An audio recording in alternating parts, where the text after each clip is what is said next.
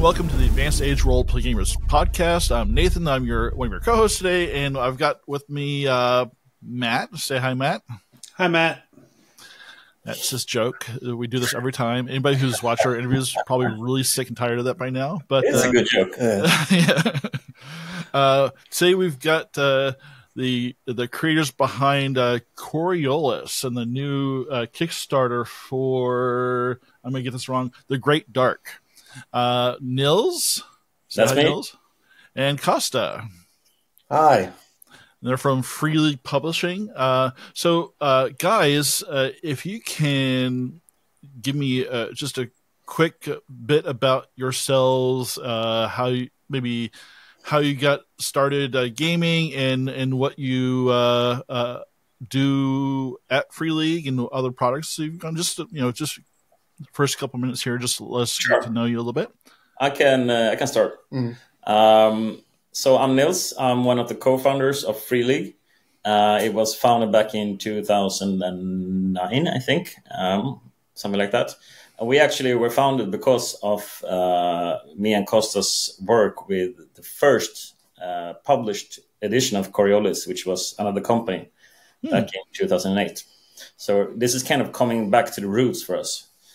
But I've been playing tabletop RPG since I was 5 years old. My father introduced Dragonbane, actually, or Drakar and Demoner, as it was called then, to me in the Christmas of '82. So I've been playing for quite a while.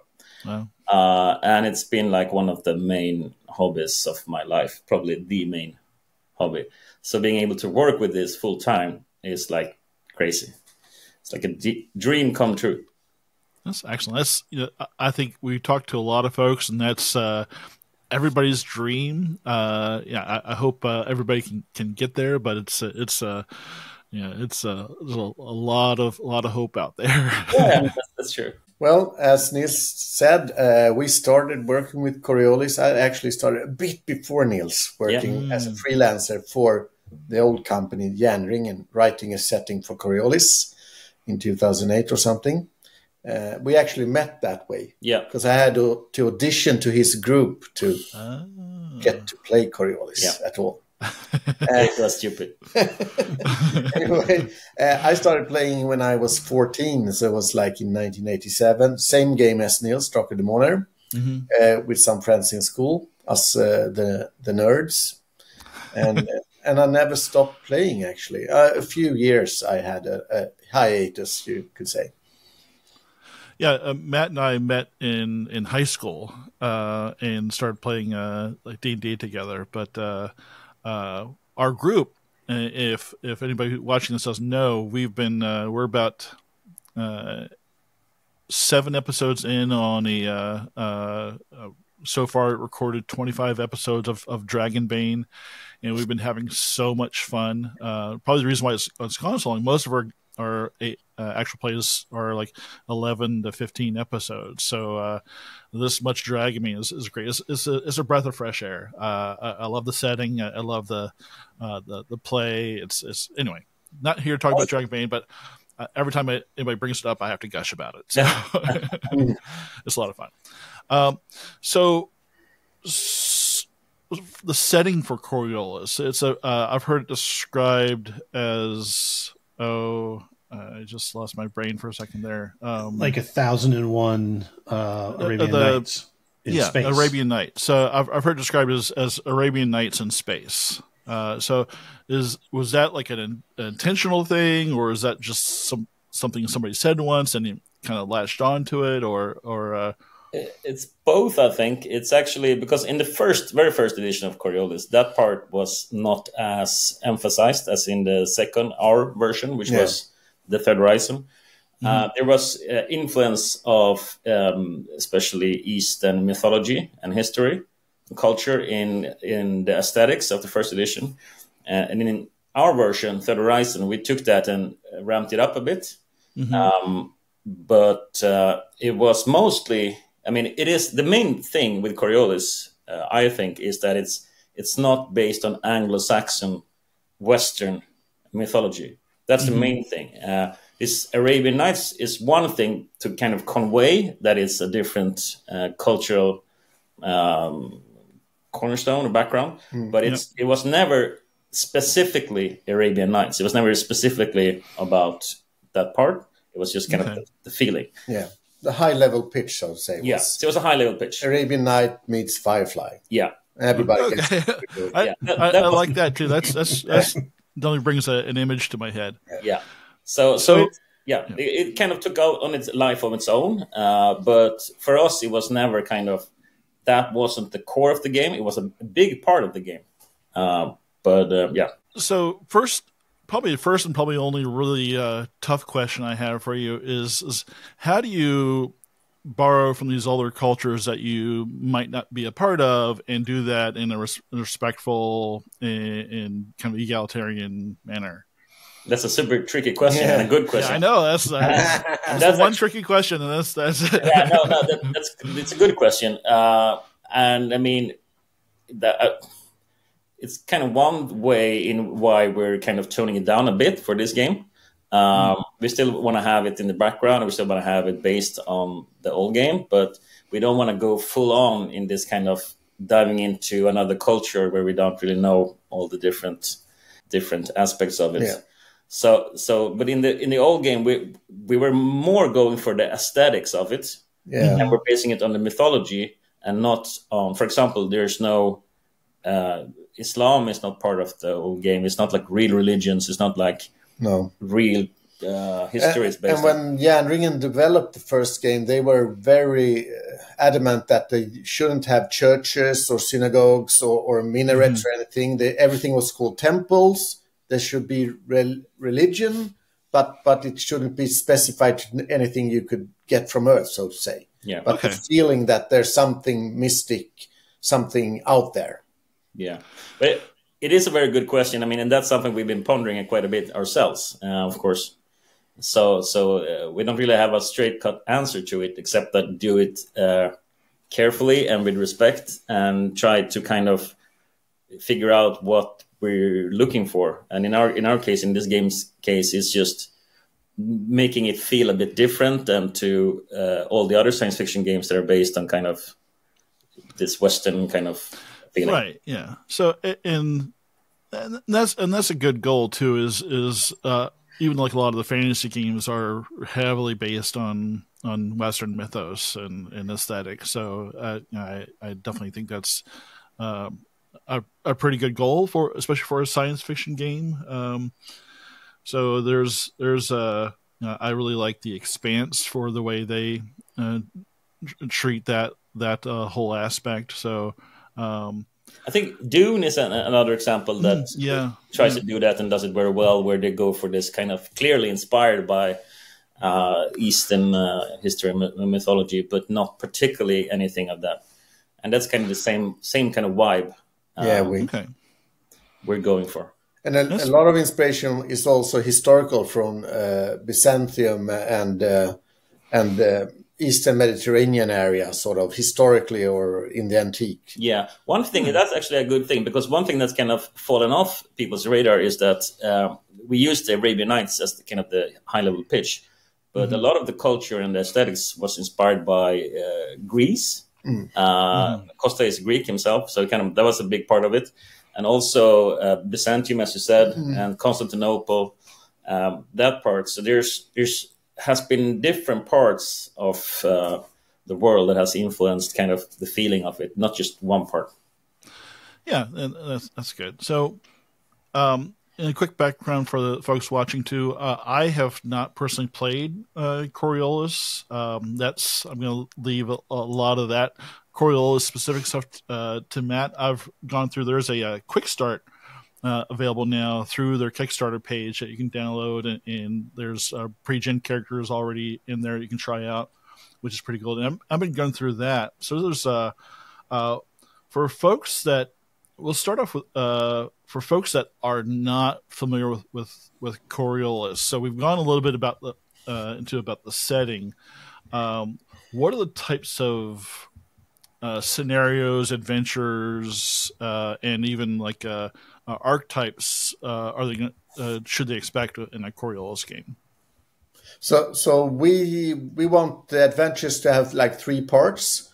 We want to have intrigue, which is in the beginning when you set up an expedition and when you travel through space, where different factions interact with each other and with the PCs to get favors from each other. Mm-hmm. But it's also about exploration and delving into ruins and finding, solving mysteries from the past. And that's the later part of an adventure. So you should get all these parts in an adventure, both intrigue, expeditions, and also delving down into ruins. That's the aim. Yeah. And sorry. Yeah, go ahead. No, I was just saying, for folks who maybe have not played any of the Coriolis before, so the setting that I have that I'm more familiar with is based around basically this, if I butcher something wrong, I'm sorry. Like, humanity has spread to what they call the third horizon, right? And that's a place in space. And I think most of the adventures are centered around a large space station, right? Coriolis, right? Yep. Which was built from the hulk of one of the ships that brought humanity there, right? And there's like a couple different waves of humanity, and that's that cultural tension, right? Yep. But in the Great, you're talking about these going out on these explorations. So maybe you could.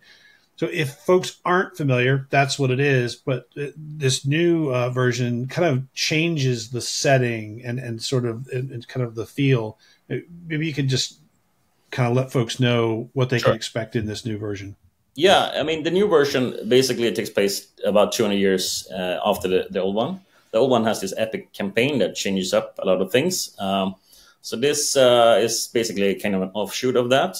And basically, the old setting, as you said, was called the Third Horizon. And a horizon is like a cluster of star systems. And this setting is called the Lost Horizon. And people from the former horizon fled to this one during a big calamity. So this could be called the Fourth Horizon or the Lost Horizon. It doesn't matter. But it's another star cluster. This one is more... is less open, it's more mysterious, and it's dotted with these huge ruins from the portal builders that existed in the old as well. But this seems closer to kind of their home. And when the humanity comes to this one, escaping stuff in the Third Horizon, they kind of get stranded here because there's no portals. All the portals that people use to travel between systems are dead in this horizon. And they seem to be dead for some reason, which is part of the mystery you're going to explore.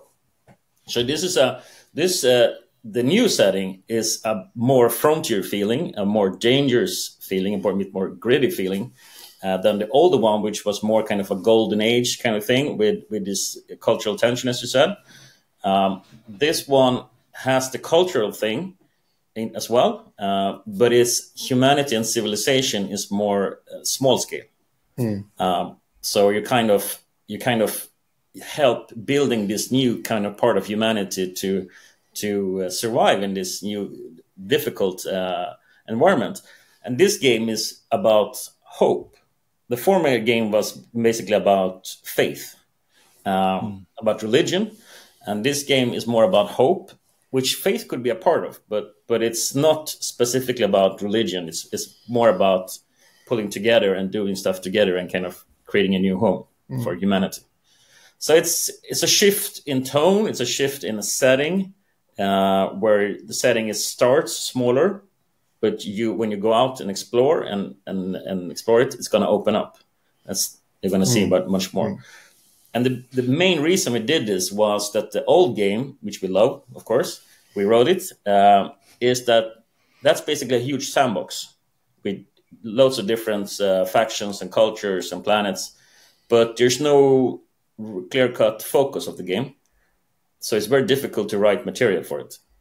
It's like Traveler in that sense. It's like a huge sandbox. You can do anything with it, but you can't really do any focused development because people will have different play styles, different play groups. You can play a traveling circus. You can play pilgrims. You can play mercenaries. And that's cool, but it's not a game that's easy to develop for.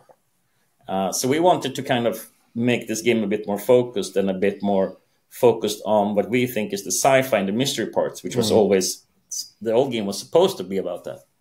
And that is the mystery of the builders, we were intrigued by those parts of the old setting when we first started writing about the portal builders. Where did they go? But this was never touched upon in the Third Horizon. That the adventures were more about war and espionage and Firefly kind of game. Yeah. So the old game is much more Firefly-esque. And that's a cool thing. But there's lots of space games doing Firefly kind of. I mean, Star Wars and all of them. When you zip around in a small spaceship, and we wanted to kind of change this one so it's more based on 19th century polar expedition and ocean faring vessels. And a frontier feeling where civilization hasn't spread. So the high level pitch is the Terror, the series meets Deadwood, although there are no cowboys. It's a frontier feeling of Deadwood. And so it's kind of a romantic take on sci-fi in that we call it the Great Dark. Obviously, the Great Dark is space, and the Great Dark is the sea. It is the sea of the old polar explorers, and it's dark and it's wild and it's dangerous. And going out on these journeys is going to be an adventure in itself. So we tried to make this game a bit more about the exploration and about the romantic parts of this setting, we think. I can definitely. Sorry. I can definitely feel the when you keep mentioning the frontier setting and just going through the quick start. I can kind of see that because if you're going from a golden age to the frontier, one of the things you lose out on are resources, and I see that there's a whole supply resource management aspect just even in the quick start. So can you talk about why you put I can kind of see why you put that in there, but can you talk about that mechanic a little bit? The supply mechanic. Supply thing, it comes from, we've been very inspired by deep sea diving and mountaineering and those kind of vertical exploration things that you have instead of a lot of games have. You come to a place. It could be a dungeon, it could be a space station, whatever, and go around in a top-down map. We wanted to kind of focus more about going downwards or upwards and kind of into the unknown. And supply here is a thing to kind of make the PCs feel limited in what they can do, forcing important choices. So if your supplies are running low, you have to make a choice. Should we go left or right, or should we explore that cave, or what should we do? Should we split up? So it's a way of making sure that you have this urgency when you're exploring, which is also, the real life explorers have that. They have to make sure they have resources and food and so on. So it's a way of making cool. Yeah, it's not like a dungeon where, we go through every room looking for a treasure. No. You have to decide. Okay, how far can we go before we have to turn back around? And but this part is only used when you're out exploring ruins or in dangerous places. When you're in, for example, Ship City, which is the equivalent of Coriolis in this game, it's a big station. You don't use supply rules, of course. Or if you're on a big ship going out, there's not supply rules for your group. It's going to be other stuff. So it's just, this is a mechanic that we wanted to create for kind of emphasize the feeling of delving into the unknown and kind of, forcing hard choices. Yeah, and that's all part of the whole delving. Sorry, that's all right. I'll let you go in a second. We need like a red light, right? But so this is all part of the. So you've got the home base setting, you've got the exploration portion, and then you have the delving and the supply aspect as part of the delving system that you're talking about, exploring up and down vertical situations. So I'm taking that whole mechanic idea wasn't even part of the old Third Horizon Coriolis. This is something new to the Great Dark. And what we've changed to is we've taken away the Firefly part in a big part. So now when you travel between star systems, you have to go on great ships. Like in the Explorers, they had a ship with a big crew with different tasks during the travel through the dark. And you have to, and you can, in that way, you can also bring the intrigue from your homestead with you. So the different factions can continue doing intriguing stuff during the whole trip out, which should take weeks or months in some cases. Yeah. I think we played a lot of Firefly games, of course, our own as well. But that kind of a weakness, it could be a strength as well. This is what Costa said, is when you go out in your spaceship, you're only your small crew, and you zip around and you go to an adventure and you zip back to the base or wherever, and then you have intrigue and stuff there. And we just wanted to kind of bring along the intrigue and the people on the adventure. So instead of just having two separate parts, you kind of meld them together a bit, and then you can have rival crews going after the same thing. You can have, you can have a murder mystery on the voyage. You can have sabotage. You can have, strange findings and so on. So it opens up a lot of role-playing possibilities, which makes it more, I think, more interactive in a way than just teleporting with a small spaceship. Yeah. It was Star Wars that can happen sometimes. It's like, okay, I'm just going to make this hyper jump. Yeah. And okay, we're there.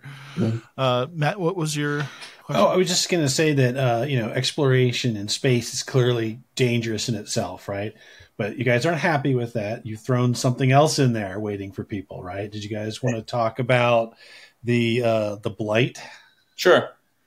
Yeah, you go ahead. Okay. Go ahead.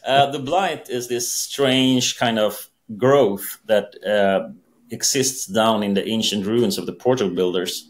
And the more kind of rare ruins, the more kind of valuable stuff there is, the more blight there is. So it has some kind of connection to what was once there.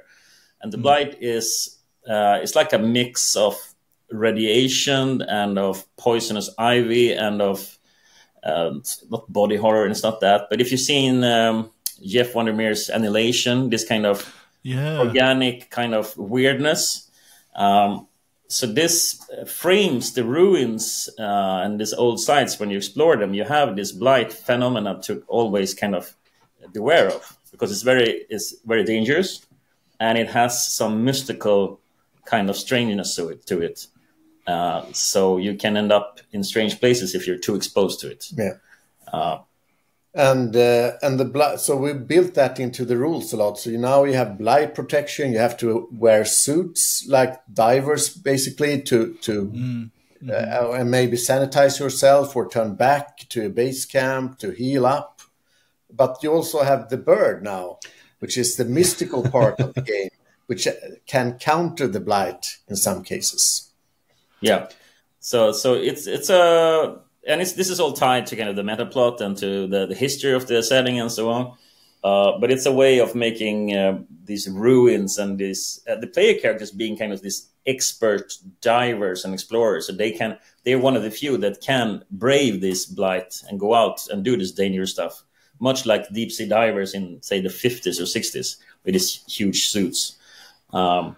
So that's one part, and blight is very dangerous. And people in the ship city, they're afraid of blight coming to that because it's contagious and it corrupts stuff.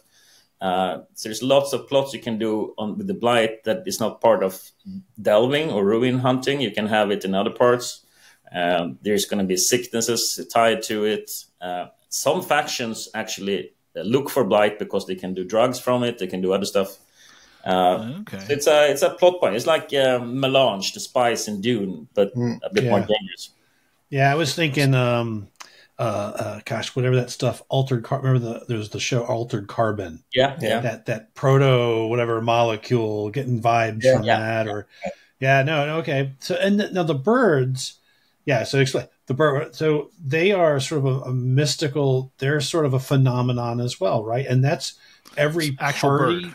Right, and it's right. That's the thing too. It's like, well, like it's a bird, like a lot, but they're not real birds. No, they look like birds. Yeah, but right. It's some But sort of construct biological entity. They were found when humanity came here. They found these birds, and they have a very specific purpose, as if someone left it to someone to discover.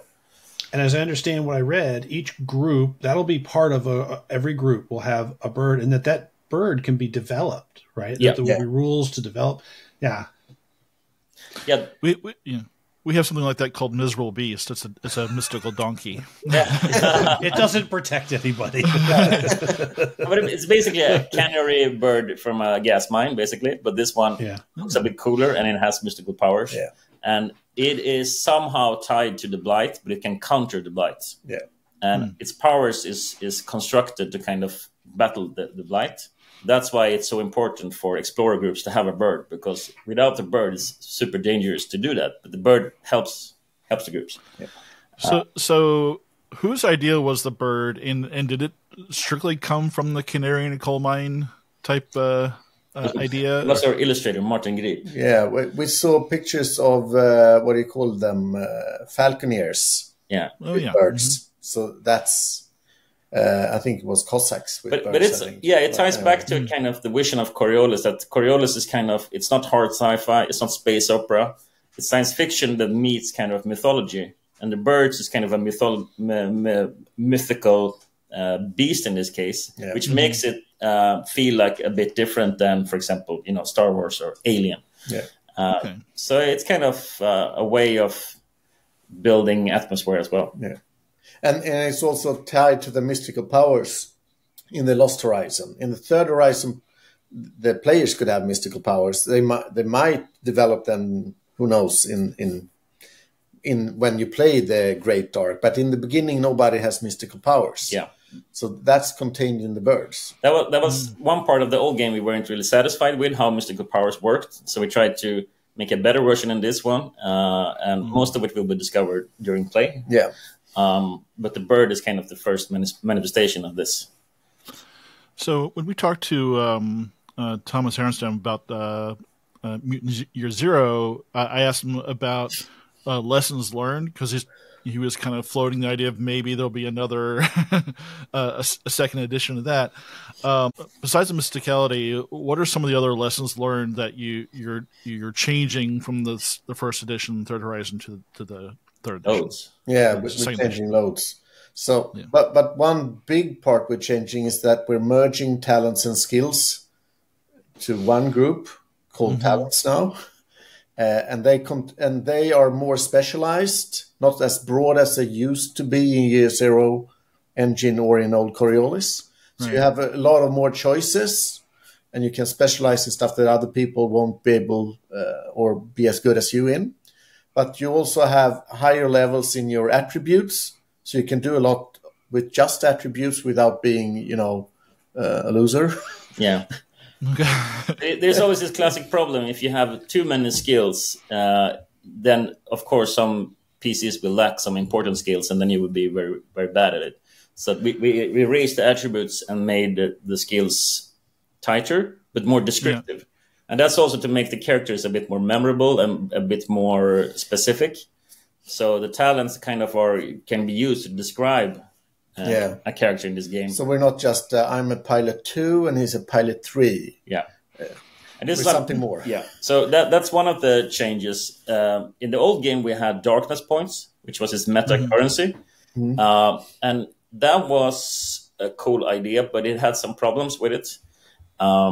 Namely that you could, because it gave, when you push rolls, it gave the GM darkness points that you can use to create bad stuff. Which is cool. But the problem is, if you don't have any darkness points, it's tricky to introduce bad stuff, and you still want to do that sometimes. So it can tie the GM in a strange kind of loop that sometimes doesn't work. So we scrapped that and focused on other parts here and tied the pushing mechanic to hope instead. Yeah, you mentioned hope. So I was going through the character sheets and kind of doing some comparisons. I noticed, so skills are out, the talent system. There are more attributes, right? We've added a couple attributes. But then I noticed that you have hope and heart are two. And I know earlier you mentioned about kind of this idea of having a goal, of being able to achieve something better for your group and all this. And I was kind of curious about the hope and heart and how you guys use this in this. I know when Nathan and I were at Gen Con last year, we ran into a few different game developers where like hope, heart, positive, so much like in the future is like dystopian, but we started seeing creators wanting to provide good outcomes, right? Things that make that's all depressing. And I'm wondering, this sort of hope, the heart, how is this tied in your game? How do you see people using these attributes, and like, how are they tied in with like their goals? As you said, it's true that, I mean, why we introduce hope and heart and that stuff is because it is a pretty dark setting. It's a wild, it's gritty, it's dangerous. So, but if you only paid everything in one tone, it gets kind of monotonous. So we wanted to contrast that with something that is more hopeful, that is more optimistic. So this game is about finding a way forward, even against all odds and so on. Those tracks, health and hope. No, there's 3 tracks actually. There's health, there's hope, and there's heart. And the game loop, if you want, is kind of centered about the slow attrition of these. So exploration is more about the attrition, about something that slowly they're chipping away at those, and you kind of feel like, oh, we got to take a break soon because this guy has broken his leg and he's out of air and so on. And so we use these 3 tracks to kind of create this constant push on the players from the environment, from enemies, and from other stuff, to kind of create this pressure on players when they're out in these dangerous situations. Yeah. So they start at a starting level, and then so the idea is, that as they go through these sort of tough situations, these are reduced. At some point, they have to return. They have to have to come up for air. You have to whatever that means. There's a way to recover those. Yeah, it is. Here's a way to recover. And basically, you can strike camps. You can help each other. You can use hope to help others. You can kind of strike, rally morale and so on. So there's a lot about helping each other to recover and push on.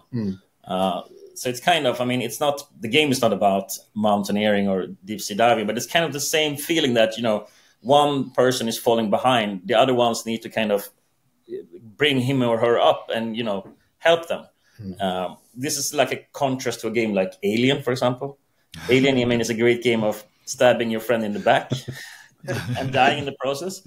So this game is more hopeful, and that's very intentional. And and the hope track is also your resource for pushing. So if you have hope, you can push. You can give hope to other members of the crew to help them. But if you're lost hope, you're desperate, and you have to stop or turn back. And heart goes down when the blight affects you. And if you finally get broken by the blight, you go down to 0. Weird stuff happen. Yeah.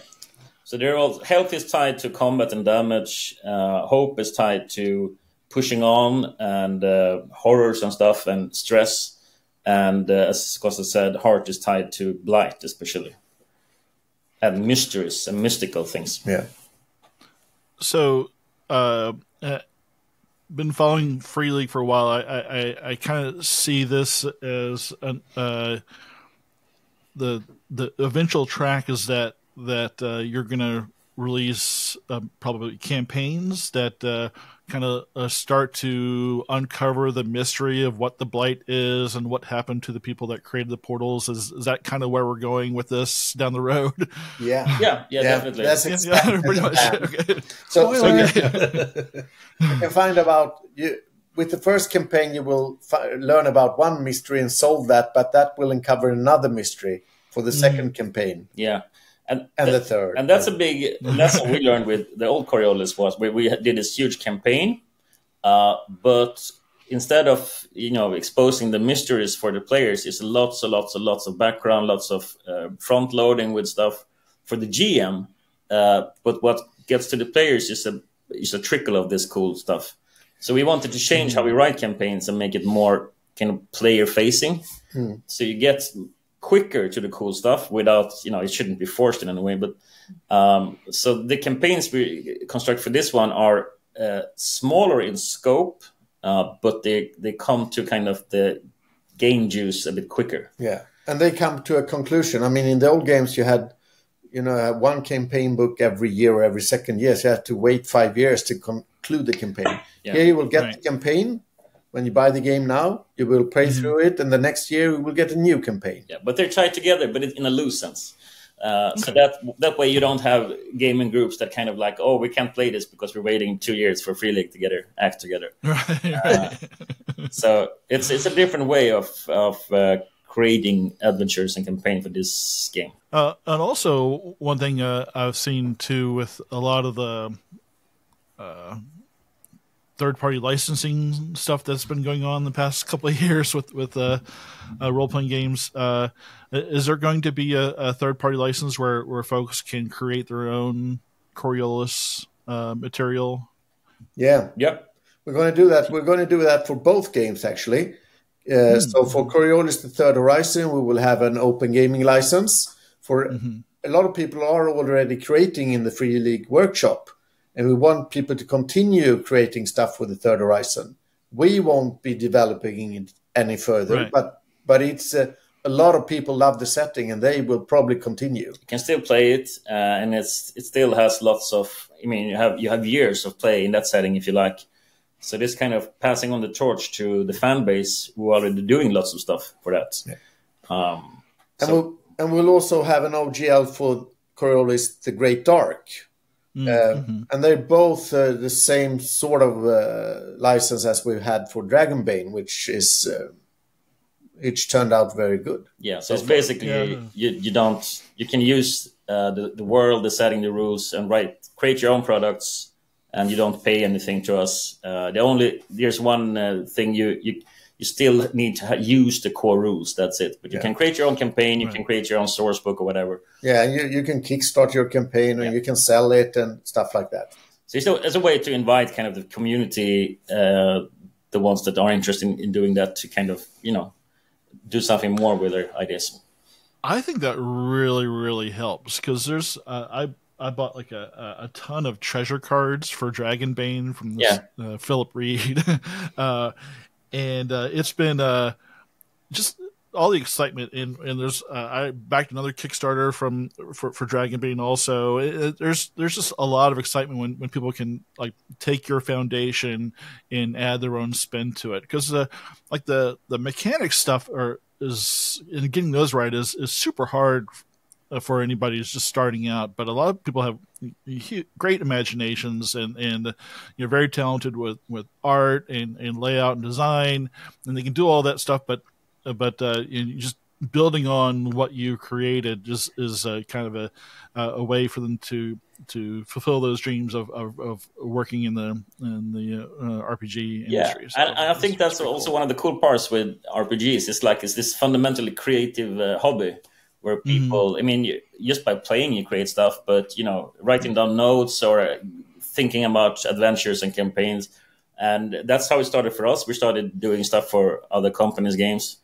And it's just a fun way of, I think it's like a communal gaming experience where people do stuff that we had never thought about. And it's like, their idea is better than ours. That's cool. Exactly. So it's very cool, and that's what it's very fun with Dragonbane to see that people are starting doing lots of stuff with it. There's a ton of stuff. I was say so I have to, for a lot of folks, play now virtually. So VTT support plans for VTC. So I know I saw some stuff on the Kickstarter side, but I don't know if that was all of it. So how do you guys plan to integrate with the VTTs? So Alchemy is supported right away. It's included in Kickstarter. And Alchemy has this kind of light and atmosphere-heavy approach to VTTs, which suits our games pretty well. It's not so much about advanced function, but more about building this tone and atmosphere and immersion. Foundry VTT will also it's an add-on in the Kickstarter, but that will come as well. And Foundry is, I would say, if you want a bit more crunch, a bit more tools, Foundry is the choice to go for. That's the main two ones we're going for right now. We'll probably add more later on, but especially for the Foundry, it's quite heavy to develop modules for it, so it takes time and resources. So we try to focus on a couple first and make them good, and then we can see if we can expand it instead of promising like all the different platforms. And just to take a step back and dive into the setting, into the setting a little bit more. There's a ton of factions, and just the factions that are in the Quick Start, are those the same factions that are in the Third Horizon, or are these all new, or some new, some old? Well, there's some new and some old, and there's also a melange of the old ones into the new. So this setting is 200 years after the Third Horizon. So a lot of people that were in different factions traveled to the Lost Horizon, and then when the new power players of Ship City developed over time, they became the new factions. But they have roots in different factions, more or less. Yeah, and you will see that more when you go to the core rulebook and campaigns and so on. For example, there's this faction called the Black Toad, which is basically a crime syndicate. And that is the direct ascendant of a faction which is not at all a crime syndicate in the Third Horizon, which basically just switched sides and became this powerhouse of kind of crime and intrigue and drug distribution in this game. And it makes kind of sense in the plot behind it, but it's not apparent until you kind of scrape away under the surface. So they're connected, but it's not obvious. It's not like this became this became this, and these are the good guys or bad guys. It's kind of intermingled. That's neat. So, one thing I wanted to touch on earlier too was the characters. What type of archetypes are going to be featured in this game? So the ones you would expect. So we have developed different archetypes, and each archetype has previous occupations. But when you start the game, you move into the Explorer Guild and become a professional explorer. So your archetype is your background. So you could be an enforcer, or you could be a worker, or an artist.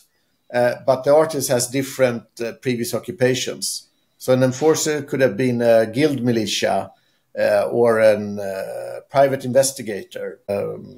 Artist could be a hull painter or something else. Yeah, so we have this kind of broad archetypes that are kind of easy to identify with because you know what a kind of soldier is.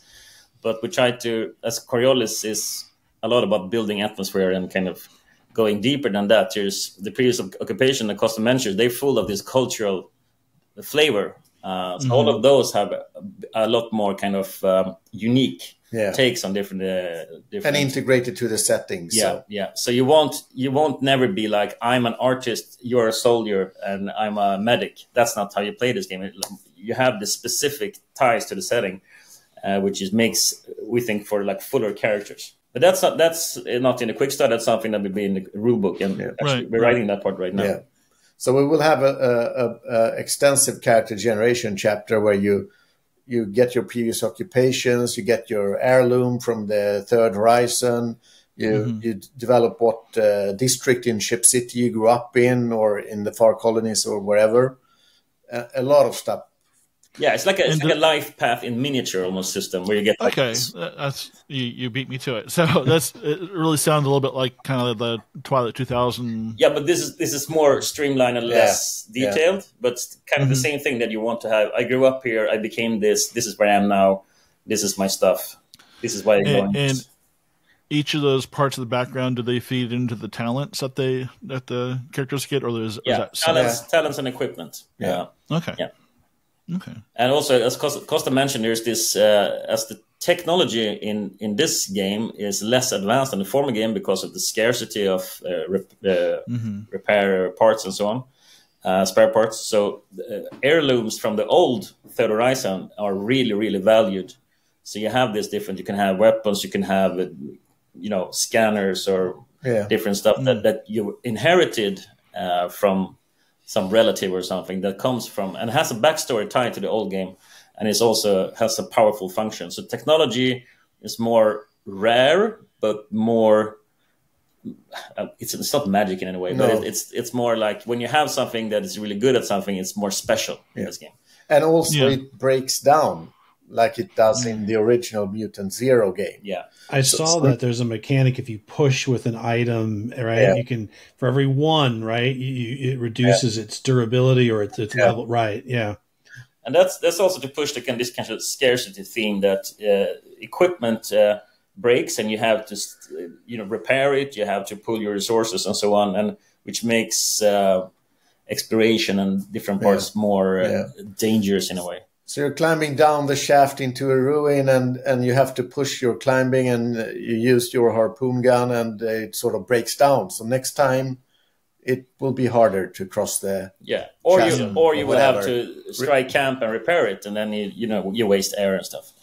So it's technology is a bit different, but it's kind of the same vibe, but more scarce. Yeah, I think that makes for a grittier setting. It's when you think about some games and you look at the characters and they're just kitted out to the hilt with like every piece of gear they'll ever need on their back, and I definitely like a more scarce type situation where the players have to kind of fight for every little thing that they get, and it's makes things a little bit harder. I like kind of like the Die Hard approach, where and I think it comes back to player choice, because if you have access to all the cool stuff from the beginning, if you have everything, well, there's no reason not to pick the best stuff or have the best. You have to have some trade-off or something to make you. You can do that with other stuff. You can do that with encumbrance, or we do that in this game as well. But it's more fun, we think, to have this kind of. You have a spear gun, I have this staff, but it's good for the bird. It's not a game about always having the best weapons. It's having the best tools for what you're doing in that particular moment. If you have everything, why would you go out exploring? Right. That's always a thin line with sci-fi, is because high technology is indistinguishable from magic, right? So if everyone can fly and everyone can see in the dark, and it's where's the danger, and so having that. It's like cell phones in modern horror movies or something. If you have a cell phone, you can always call for help, but they never do, because you have to find a way around that. Right, Home Alone, that old movie Home Alone. He couldn't call, right? You couldn't make that movie today, right? No. You see them on their camera, it's like, I got you. Technology is cool, but it can also put, it could stop this kind of thoughts of adventure if it's too powerful. Well, its core tenet is to make our life easier. That's not fun. That's not an adventure, right? And like Wall-E and those floating chairs. Right. So your the campaign is close to wrapping up. I think we're shooting this on a Thursday. I think you've got about a week left. Yep. Yeah. Are all the stretch goals met yet, or they are still some stuff? Today, but we're gonna add a few more tomorrow. We had some. Okay. We used that in the pipeline. But we have to figure out exactly what. Because in what order? We're not in agreement over this. I got you. You guys are a dirty trick to throw dice as I went in. We did the Kickstarter today, and I got done. I was like, okay, and then it's like, would you like to add dice? I'm like, oh, come on, guys. Yes, I do want dice in the box already. Well, I've got another set coming, because you can never have too many dice. Never have too many. No. Today actually we unlocked the solo rules, which are going to be into the core book, and that's going to be written by Sean Tomkin and Matt Click. And Sean Tomkin has written these really, really good solo rules for Ironsworn and Starforged. Oh, okay. And done stuff those are really popular. well. So we're really excited, and he's been looking at the game and kind of see where he can do some solo things. So that's going to be really cool that you can play. This is the first time you can play like solo in Coriolis. Oh, cool. So I think it's cool. That's something that I've seen in a lot of other Free League games recently. And solo gaming is becoming a lot more popular now. Huge demand for that. I mean, from our customers, it's like if we don't do a solo mode, people are upset. I was surprised to discover that. I mean, when I was young, when we couldn't get a game, I'd done it. I just didn't know that. It's like, oh, I'm just, I'm the guy who can't find anyone to game this weekend, right? But then you find out there's tons of people who, right, for life circumstances, can't get a regular group or whatever, and solo play. And so, I totally applaud it. I think it's a great addition to the game. I think a lot of, we all love the people stories. have a limited amount of time, and they maybe have kind of kids and stuff or careers, and this is a way for them to kind of interact with the game anyway. And I think that's great. But I mean, we always prefer to play, of course. Yeah, we play in real life most times. Yeah. But all times. Anyway, I mean, the old Traveler game was, I think, was a pioneer in this, because you could roll your characters, you could create starships, you could create systems, and you can just roll on tables and create your own stuff, which I did as a kid. And I think that's kind of cool that you can still interact with the game. Good way to learn a game too, I think. Yeah. It's a good way to get the grips on the system and the setting. So, and when do you expect this to be fulfilled, do you think? Early or first quarter of 25. Yeah. But we will have an alpha this fall. Yeah. So an alpha of the full game and of the campaign will drop in this autumn. So people can start playing already this year. But the full release will be in March, I think. Yeah, that's what we did with Twilight 2000. And we started with the alpha, and it was a lot of fun. It was like 99% there. There's a few things that changed at the end, but there's a lot of C page XX. Yeah. That was the only thing. We play test our own games, when they're in like a pre-alpha state, and it's like, so we want to play with the layout and stuff, but we sit with Word files, and it's ugly.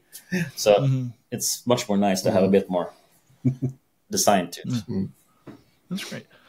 Matt, do you have any other questions that we haven't gone over yet? I've got my list. I think that's it for me. Yeah. Mm-hmm. Well, I'm pretty happy. This is really good. It's always great to talk to designers and kind of get in their head and like how'd you come up with this, and that's pretty neat for us because it's not our thing. We like playing the games, and we like running the games. So it's and Free League has always been fabulous to us and very supportive. So again, thank you so much for everything you guys do. We really appreciate it as small creators. But I mean, it's like the hobby is everything. Yeah. You're part of the hobby as well. It's kind Thank you. Yeah. I mean, it's not just we're just publishers. There's the whole creative stuff is what makes it unique. Yeah. Well, awesome. So, folks watching, listening, I hope you got something out of this. I sure did. Nils Kosta, thank you so much for joining us today. It's been super fun. Thanks for having us. Thank you. It's been fun. Thank you. And we'll see you guys next time. Yeah. See ya.